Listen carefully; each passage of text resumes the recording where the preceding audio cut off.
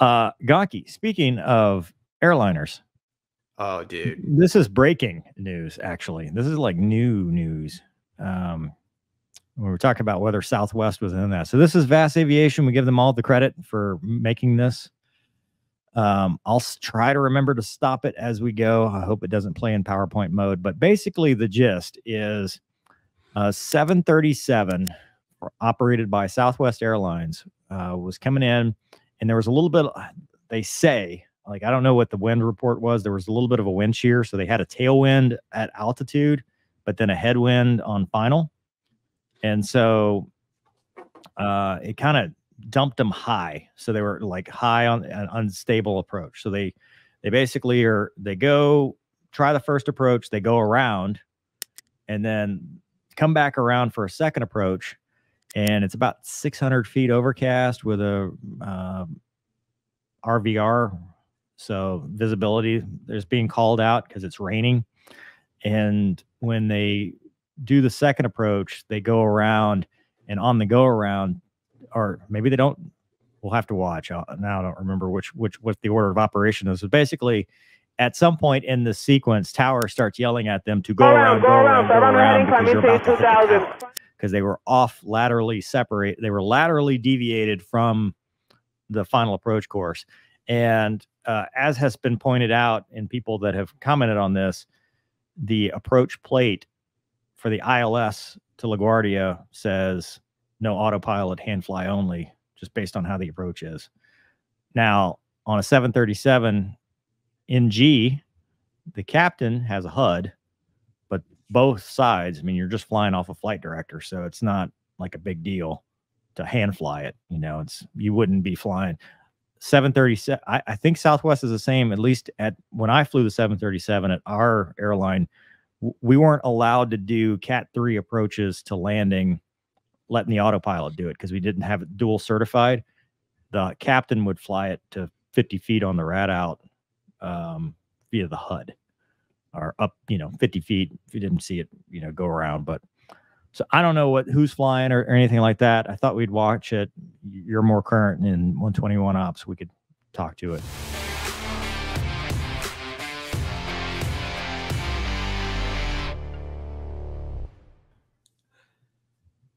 So here's Southwest. 40 Tower, Southwest 147, ILS 4. Southwest 147. 4 clear to land.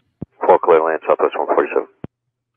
So you can tell the male voice, you hear a female voice later. The male voice is the one flying, or sorry, the pilot monitoring. He's not flying. Right. So, because that's just how it works. Usually the pilot monitoring is the one's talking on the radio. Pilot flying is just focused on flying the airplane. So we don't know who was the captain or not. My assumption would be that the captain would be flying this, but 600 feet is not really, that's not, in an airliner, that's not a big deal. Yep. Oh, JetBlue 2813 inbound for ILS 4. JetBlue 2813, LaGuardia Tower, only 4 clear to land, traffic report on position 13, currently showing same speed as traffic, 12 o'clock, 3.5 miles per hour. Runway 4 clear to land, JetBlue 2813, roger. Okay, here's the weather.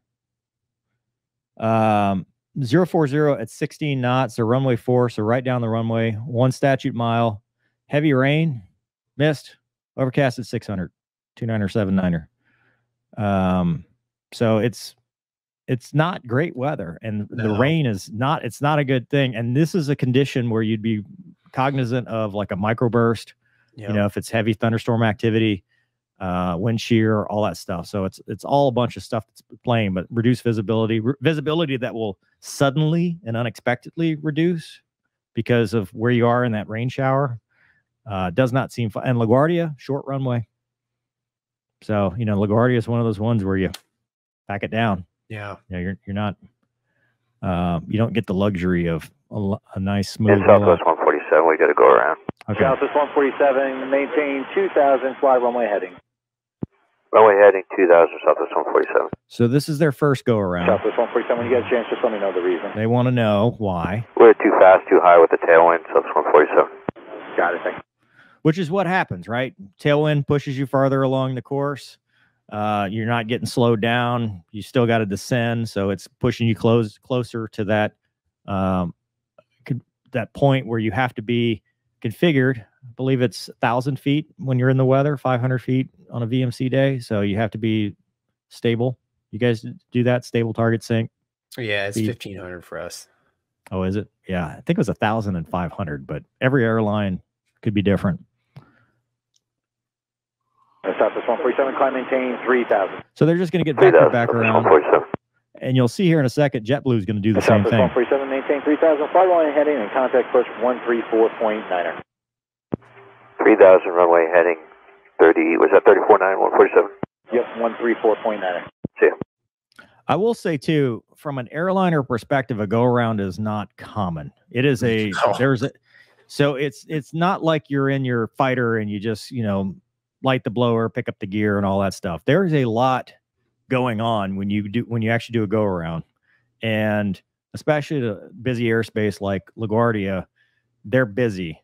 So it's starting to add to their workload as they go, and I preface that because, what's going to happen here later, you can start to see the error chain kind of start to build,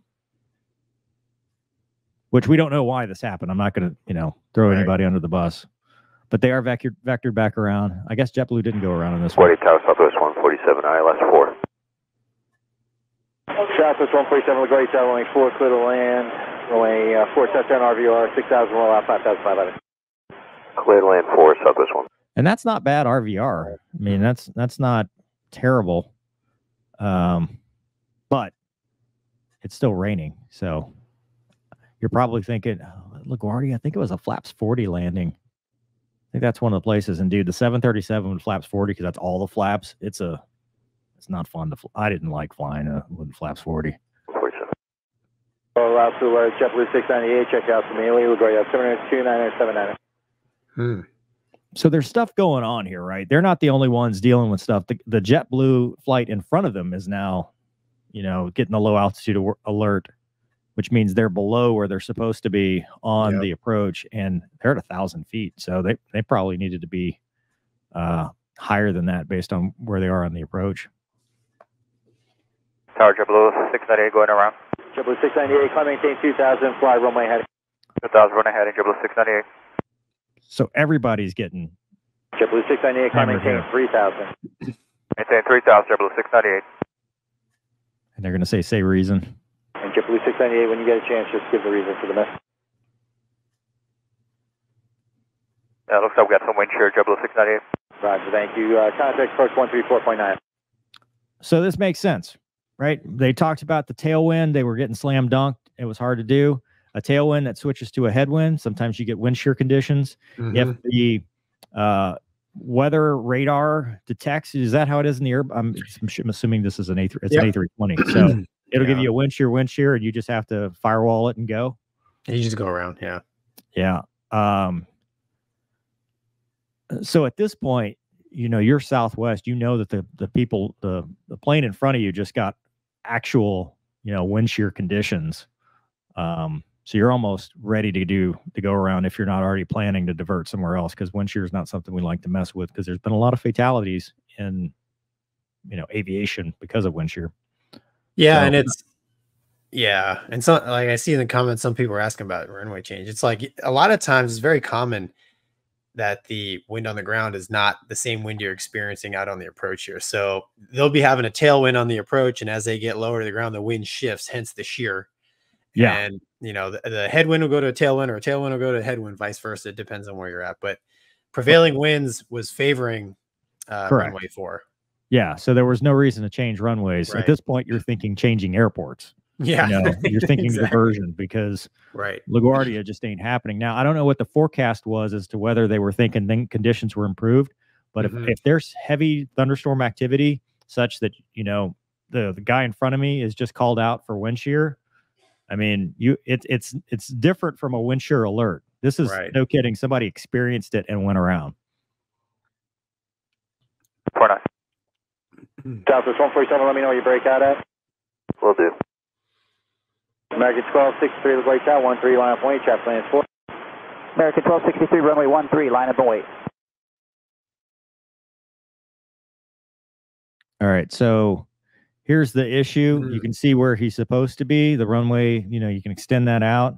and they're starting to deviate to the right, of course, which is where the terminal's right here. They're going to show a picture here in a second. Go around. So I'm heading, climb maintain 2000. Climb maintain 2000. So at the end of the runway, right here, they were at 200 feet, according to what their transponder says, whether that's reporting correctly. Not in any position to land. And tower calls the go around. That's pretty crazy on a weather day like this. On a weather day like this. Now, at 600 feet, they should be out of the weather.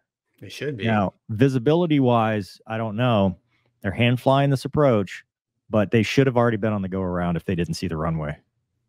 Unless they're like, it's hard to tell. I mean, but I mean, we don't want to speculate, but this is, it's tough to. I mean, I can understand deviating to the right, of course. As you get task saturated or whatever, that's why you have two pilots backing each other up. But this is going to be a human factors thing, Yeah, and I mean, yeah, it's not the first time an airliner's lined up on a taxiway or maybe a road or something. I mean, you break out of the. If you've ever flown in hard IMC, right? Like when you break out of the weather, it's like boom, there's a sight picture. You're like, okay, now where am I? Right? We're all used to like being okay. There's the rabbit lights. There's the approach lights, runway environment sight. But I don't know. Like I said, I don't want to speculate. I don't know, dude. If you look at the dots here, they were right of course. Like, when did they break out though? We don't know. But when you get to the point of, I mean, you have to be stable. You have to be stable, and what is it, within a half a dot? Yeah. So like this would have been a go around prior to that. Oh, so yeah. That's the concerning thing, is that that's why we do the now if the navigation equipment's not working, right? Why were they continuing? But you're still cross-tuned, right? So you're both sides are seeing their stuff, and that's why they're backing each other up. It's just a tough one to. I'm sure this will lead to some level of an investigation. We'll find out. 2000, subsequent 47. Dude, that is right over the terminal. Continue climbing. 7447, and when able to say reason why you were like not on the approach. Okay. So this is telling the visibility has gone down. So maybe they were outside. You get to the. I could see this, right? You get below the weather. Visibility is good where you are. You get into this rain band. You duck under it. You lose that. You lose visual, and you're drifting because you're just not realizing. Yeah, well, he taught like so. Brickyard goes around, and then he's like, "Oh, I just went back to 6,000." I mean, so it's the weather. I mean, clearly the weather is a major contributing factor here. Yeah. 8.7. We're unable that. We're 4,000 is the best we can do. 784. Cancel approach clearance. Maintain 3,000. Fly runway heading. I cancel the approach clearance. 3,000 runway heading. Brickyard 5784. Southwest 147. You with me? Yep, just trying to work things out here. Southwest 147. We're climbing at 2,000, heading 060. Brickyard 5784. Climb maintain 4,000. Fly runway or fly heading at 040. 4,000 040. Brickyard 5784. And of course, the RVR went up to 4,000 as soon as we canceled the approach. Hate to see it. Yeah, it's variable between 4 and now it's up to 45, and that's a rollout 4,000. Yeah. Brickyard 5784. There's a lot of precipitation. Like they're getting schwacked with some serious rain and stuff. That's a significant offset, though. Yeah. I mean, ILSs are like the closer you get, the more precise it becomes. So it's. Climb maintain 4,000. Expedite the climb. We're climbing. Brickyard 5784. Okay, Southwest 147. We're at 2,000 feet, heading 060. I'd like to continue climbing. Yeah, just climb maintain 2,000 and giving contact approach 120.8. 20.8, Southwest 147. And what were the reasons for the two go-arounds? That's somebody else. That's not the This guy right was tag. not aligned with the runway at all. He was like east of his final. He was not going to land the runway. I mean, good on the tower, folks. Center but- Southwest Yeah. 2,000 Yeah. feet heading 060. Southwest 147, New York approach. Climb and maintain 4,000. Say your intention. 4,000, and guess bring us around one more time, and we'll You actually can tell he's a little stand by. rattled. Okay, standing by. And approach Southwest 147, we'd like to go ahead and divert to Philadelphia, Philadelphia, Yeah. to Pittsburgh, our alternate. Pittsburgh. Southwest 147, Roger. You're And clear they to end up at Pittsburgh for now Baltimore. via radar vectors. Maintain 5,000. Clear to Pittsburgh via radar vectors, climb maintain 5,000 Southwest 147. Southwest 147, turn left heading 330. Left 330 Southwest 147. I would almost imagine she's the captain I think she is the captain. because it almost sounds like she's flying it, the HUD, right? And because it was low visibility, she's going to fly it. She's got the HUD.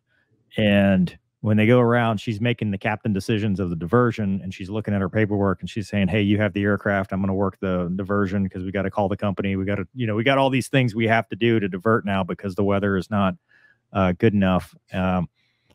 Dude, I don't know. It'll be interesting to see what comes out of it. I mean, I'm sure we'll hear about it because whatever the issue, you want to know, not so you can like bag on them because I've made mistakes, it's so we can learn from it, right?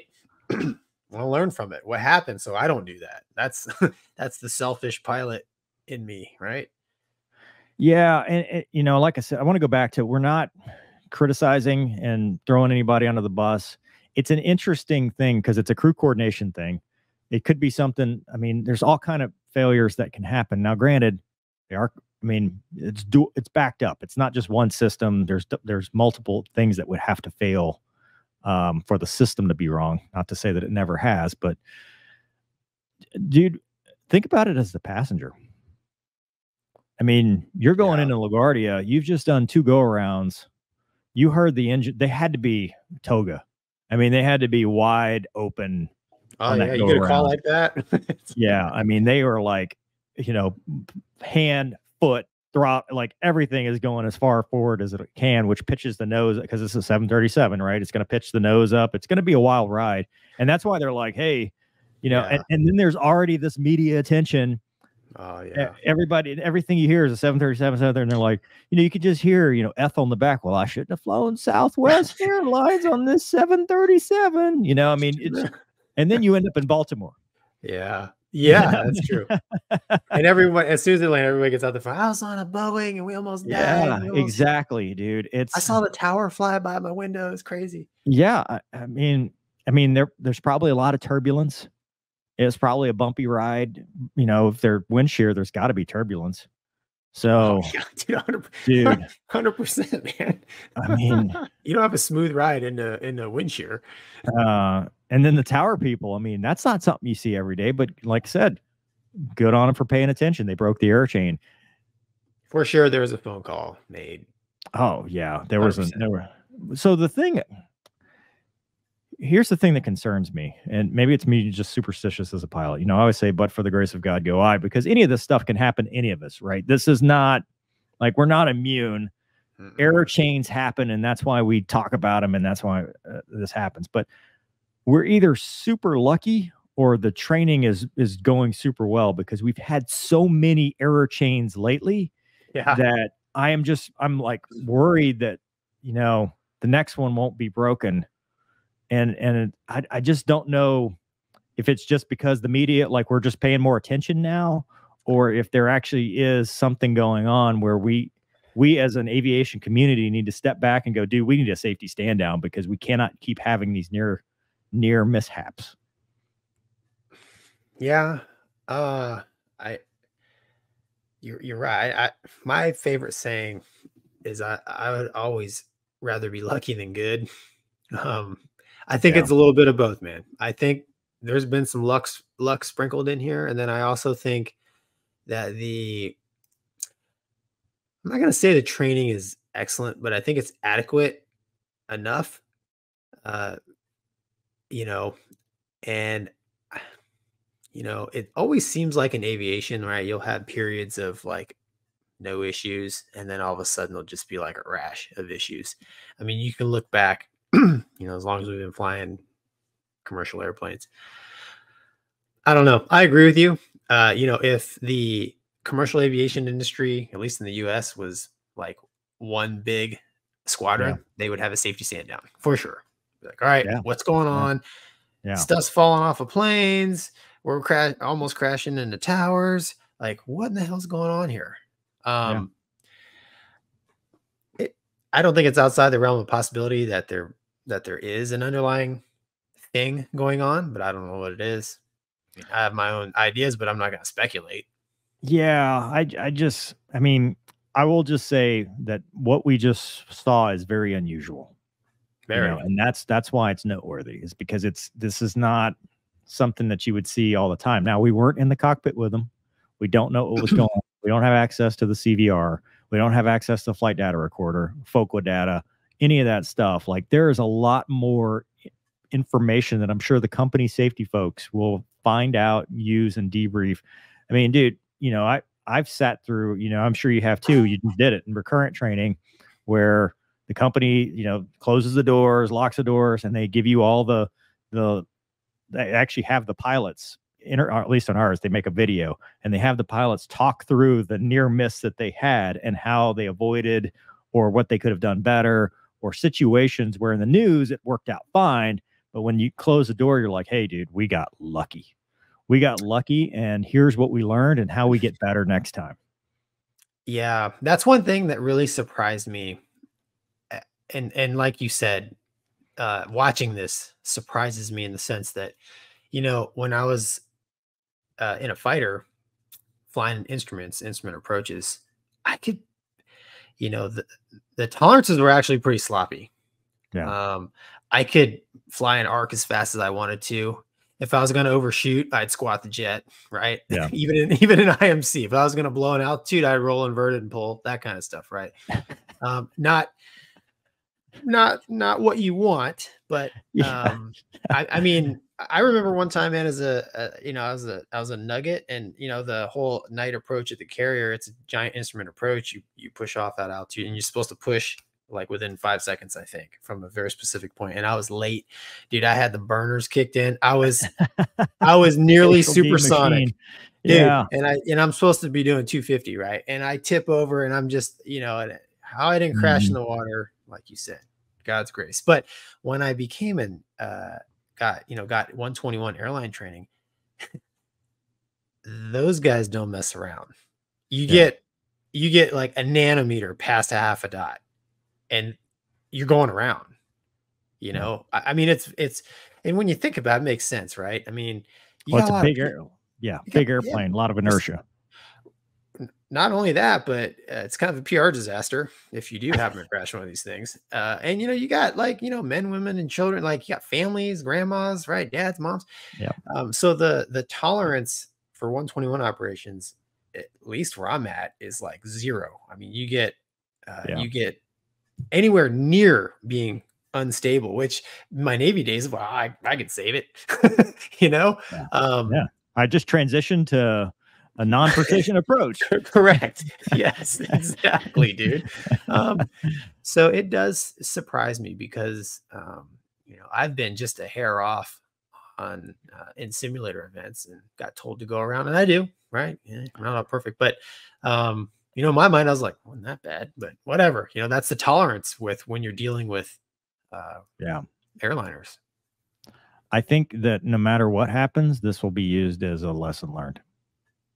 No, like even if the pilots did everything correct, which they could have, if it was a mechanical thing, there's gonna be something that will at the very least apply to that company, but more than likely can be used industry wide, because maybe it's just a reminder. Maybe it's just a reminder, like, hey, we go around at this altitude for a reason.